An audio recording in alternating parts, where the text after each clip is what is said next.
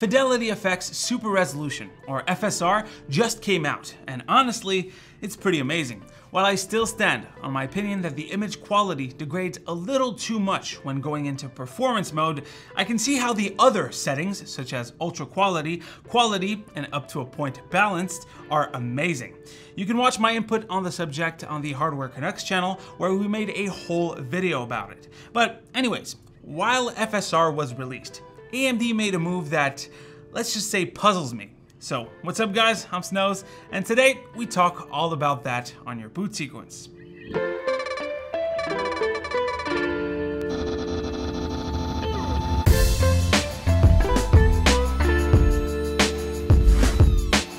Anyways, as I was saying, FSR is great for gamers. Not only does it offer extra FPS for someone who wants to game at a higher resolution with their new or new-ish GPUs, like an RX 5000 or 6000 series, it also adds tremendous value for people with older graphics cards, like somebody who has an RX 460 for example.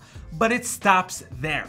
According to the information provided by AMD, FSR will be supported for the RX 460 and above for AMD cards, and the GTX 1000 series and above for NVIDIA cards. And of course, we can't forget about Ryzen-based APUs. But that's a shame. What about the 5-year-old RX 55 or RX 435? They came out at the same time as the RX 480. Why would AMD stop support for these?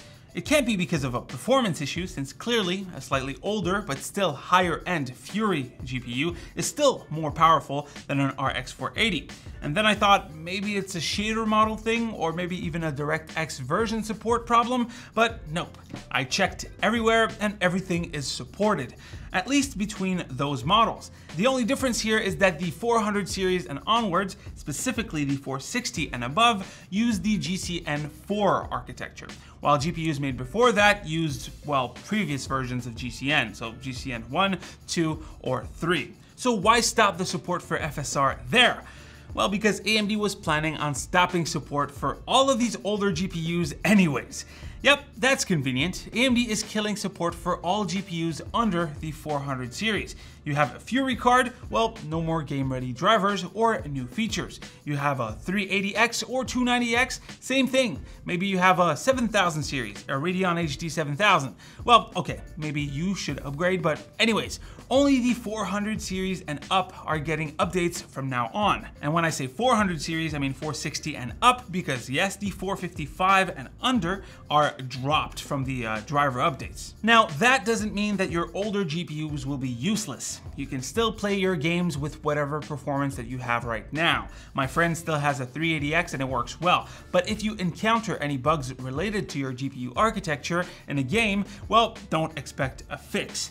This really grinds my gears because it couldn't come at a worse time. We're still not completely out of the pandemic. And on top of that, we have this little thing called, the chip shortage, which prevents us from getting the newest cards at a reasonable price. AMD could have killed two birds with one stone, or technically two birds with two stones. First, AMD should have support on these older GPUs too. With the insane performance uplift we're seeing from FSR, there is no reasons that it shouldn't be implemented.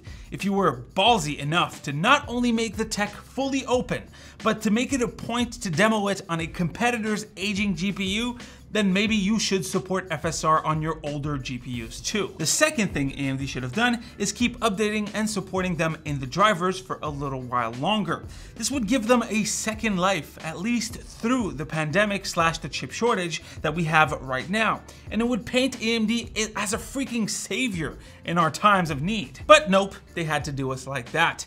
And before someone says that these cards can't support FSR simply because, well, they're too old, well, let's just say that you're not right, because I have a video coming up about this very subject in which I test different GPUs with FSR. This single move instantly makes AMD's backward support worse than NVIDIA's.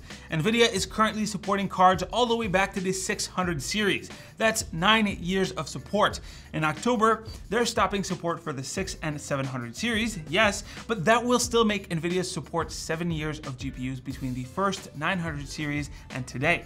And at least, NVIDIA warned us months in advance that they're cutting support for their 6 and 700 series. As for AMD, well, they've cut their support timeline from 9 to 5 years as of this Monday. I went through AMD's last year of blog posts, and honestly, this decision seems really out of the blue, or at least they didn't bother to warn us, you know? So I want to know what you guys think. Should we expect AMD to at least support cards for as long as NVIDIA does, or at least until the shortage subsides, or do you think that it's fair for them to drop support right now? Let me know down below.